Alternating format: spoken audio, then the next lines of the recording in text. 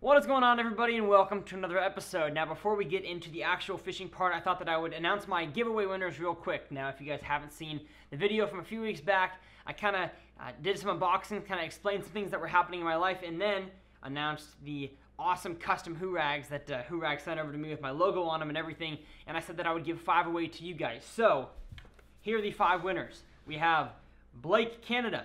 He commented, "The bass in my profile pic weighs 6.15 pounds. Gregory Nichols, he posted lunker. Adam Graham, he said, "I need one." Andrew Reddy said north chain or south chain. And Colton Outdoors, the 5th and final winner, said, "Yo, that's my name." And so you guys are the 5 winners. If you won, either message me here on YouTube, on Instagram, or Twitter if you need to, but usually just stick to YouTube and Instagram.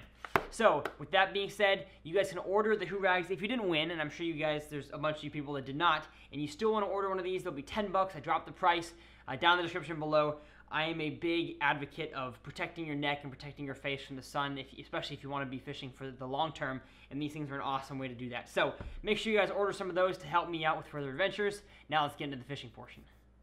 Well, what is up, everybody, and welcome to another episode of Tyler's Real Fishing. Today, as you can see, I'm in a slightly different atmosphere. I'm outside. You know, in the college environment, you kind of have to improvise, and so we're kind of outside my apartment complex right now, hoping to find a cool new spot to do instructional videos like this. But today, I want to talk about the pre-spawn and how to catch bass in the pre-spawn. I got the opportunity to see some of the best pros in the world from the FLW Tour head down to my home lake, Lake Travis, and fish 4 extremely different days of competition on a lake that I grew up on in the pre-spawn. And so this video is kind of, you know, if you didn't follow along with the tournament, this video is going to be an overview of how the pros caught their fish and kind of things that I learned about pre-spawn fishing, especially in deep, clear, rocky lakes. Let's get started. So let's start off this video with a little bit of a bass life cycle lesson. So as you guys know, us humans on the earth have 4 seasons: summer, winter, fall, and spring. Not in that order, actually. But bass have 4 seasons as well. They have pre-spawn, post-spawn, summer, and winter. And so those kind of all blend together depending on what area of the country you're in. But here in Texas, it's pretty defined. We have a pretty, I wouldn't say a pretty bad winter because we don't have ice, but we do have a pre-spawn, a post-spawn, and a definite summer. So I'm gonna kind of explain the pre-spawn today and how that works. So for you guys sitting at home watching this video right now, imagine that you are a bass.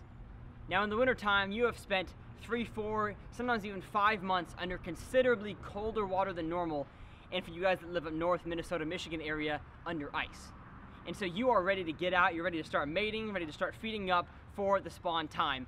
And so that's what we call the pre-spawn time period, is when fish are moving from their winter patterns, staying out deep, not doing much feeding, to traveling up shallow to find a female or find a male and mate with. Now, 2 of the main forage the bass are going to rely on in order to get a lot of quick energy and build up their muscle and their fat so they can go up and spawn is crawfish, bluegill, and shad. Now, I know a lot of you guys live on lakes, and that's awesome, and a lot of this video is going to be targeted towards lake fishermen and boats, but if you guys are in ponds, these tips can apply as well.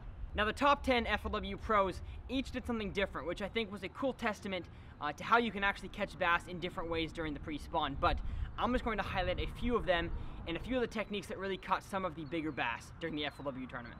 One of those is a Carolina rig. Now, if you guys haven't thrown a Carolina rig before, you probably should. The aspects of a Carolina rig are fairly simple. You want a, semi-long rod from 7.2 to 7.6. I've seen guys throw shorter and longer, but I like to stick around 7 foot 3 inches. Usually heavy action, that way you can just launch the bait out there, and it's pretty simple. So you have your main line, which is about 17 to 20, and then your leader. I have 20 on here as well, just because I got lazy, but I usually stick down to 15 or 12 pound fluorocarbon. And a lot of guys are in debate on how long your leader should be.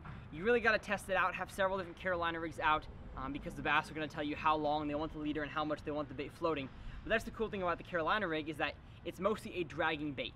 So you can put the weight right above the swivel, then have your line to your hook and your bait. So they are 2 separate things. It's completely free swinging. So this is what touches the bottom. This bait kind of drags along behind it and just gets slurped up by any hungry pre-spawn bass. So my favorite baits to use on a Carolina rig are creature baits. They can imitate practically the whole spectrum, but mostly bluegill and crawfish. So my kind of favorite creature baits right now are all made by V&M. It is the swamp hog, the baby swamp hog, or the J-bug. Now I'm gonna stick to the baby swamp hog and the J-bug. The regular swamp hog works, but I find that it only catches big bass. So if you guys want to catch a whole myriad of different sizes, stick to the J-bug or the baby swamp hog. Really, the way you want to work your Carolina rig is cast it out there as far as you can and drag.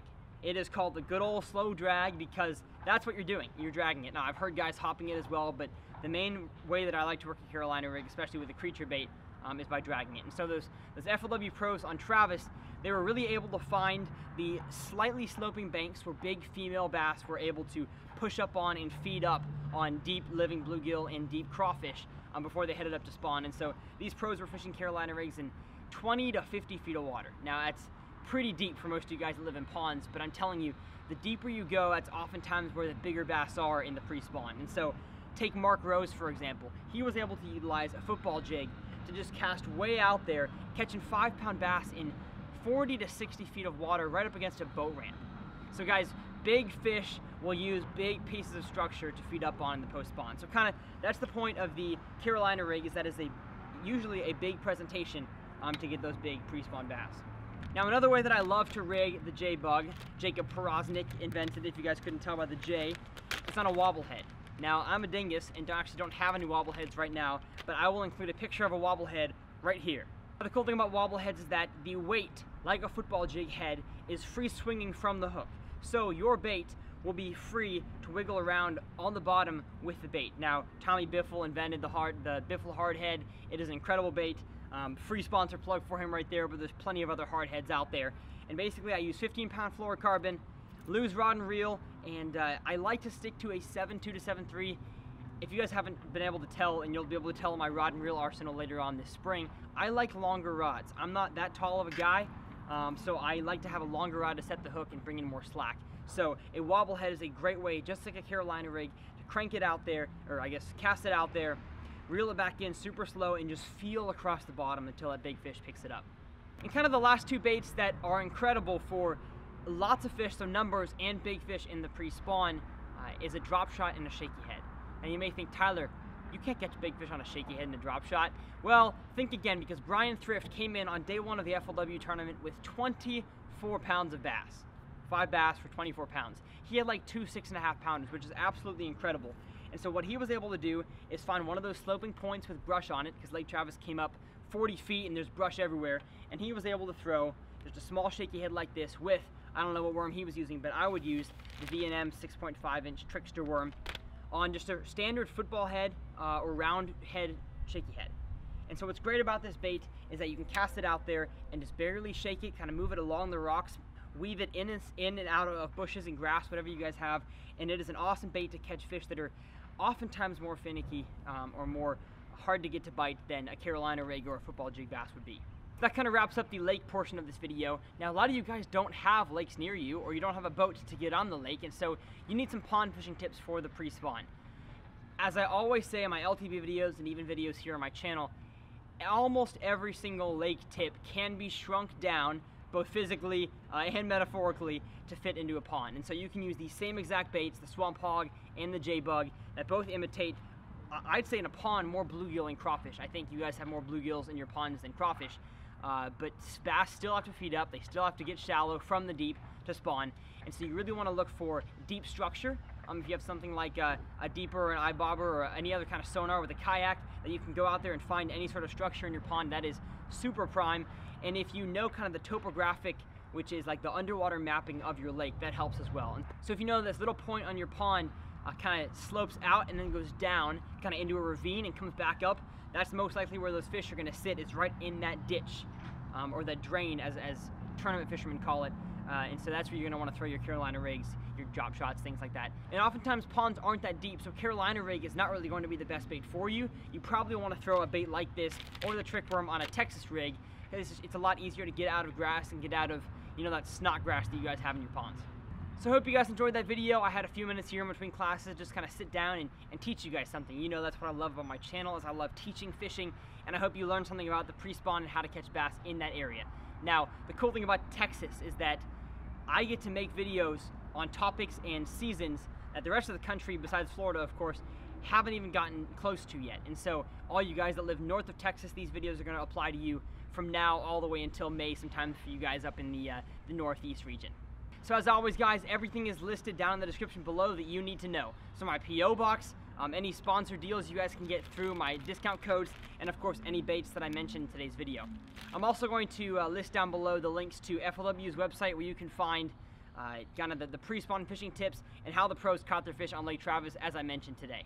So thank you guys so much for getting me to 60,000 subscribers. It means the world. We'll be at 100,000 before we know it, so let's get there pretty soon. We'll see you guys next time.